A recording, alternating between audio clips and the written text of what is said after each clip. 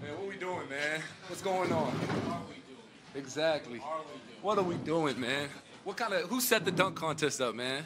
Who set this up? All right, what's up? You ready? Yeah. Sherrod Blakely, ABC Sports Boston. Just obviously, this was a great back and forth between you two. In that last session, you decided to bring Tacko Fall into the mix. Take us through the decision to add Tacko to the mix, and were you as surprised as some were with the judging? Oh, yeah, definitely. Well, I wanted to jump over Shaq. He didn't want to do it. So, you know, it was really for the people. You know, everybody was like, Tacko, Tacko. It's like, all right, cool, let's do it, man. The tallest dude in the gym. Jumping over somebody that's 7'5". Or how tell you about that tall? 7'5" with no shoes. Yeah, 7'5". Jumping over somebody 7'5" and dunking it, there's no easy feat. You know what I mean? So, what I get, like a 47? Yeah, 47. 47.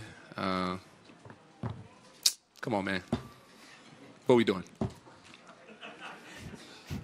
Back right. Over here. Speedy Mormon from Complex. I'm curious as to where you think he ranks as a competitor in the dunk contest as opposed to Zach LaVine, where we saw in 2016. Bro, it's really similar. They got similar bounce. You saw he did the windmill from the free throw line. The dopest one he did, I think, was off the glass, over somebody through the legs. That was super tough. But yeah, I mean, he's a leaper, man. He's a leaper. He gets up. Great dunker, obviously. Gotta be great to win a dunk contest. So. Right here in the center, second row. Hey, Aaron. My name is Dario from Mexico, from Nación Ráfaga. Thanks first for this epic battle that you have every time that you are on a dunk contest. Is something epic. I want you to, what's your recommendation for jumping as high as you do always? For the people that always want to You want to learn how to dunk? Yeah. You want to go through dunk training? It's just like, let's see, I mean, you got to work out a lot. You got to work your legs, plyometrics. Yeah, plyometrics, jump, weight vest. You got to work out a lot, man. I work out every day. I do this. Aaron, right on the left side.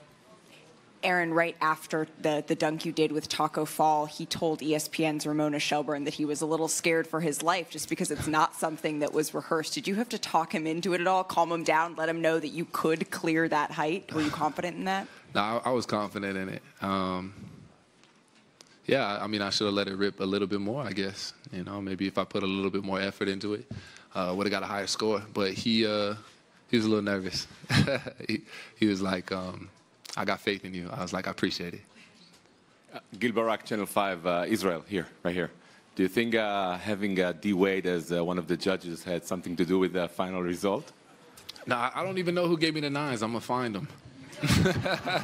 Trust, I'm going to find them. I'm going to find them tonight.